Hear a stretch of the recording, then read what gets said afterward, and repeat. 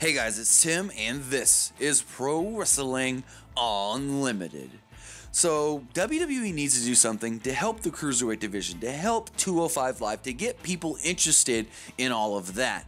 And with that, it does look like they could be adding some new superstars to that brand.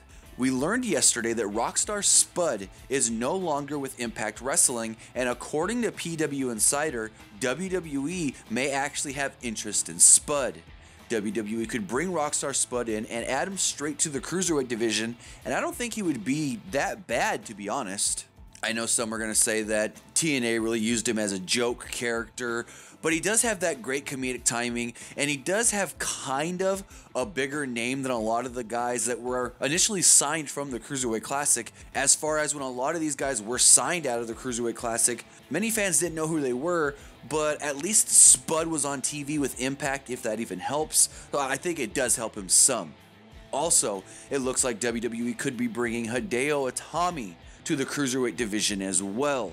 The WWE creative team has actually pitched a couple different ideas over the last couple of weeks to bring Itami to the main roster, and now they're just trying to finalize one of those ideas and figure out exactly how they want to do it, bringing him to the main roster. This would coincide with what we said yesterday on a possible tag team coming to the main roster from NXT following Survivor Series.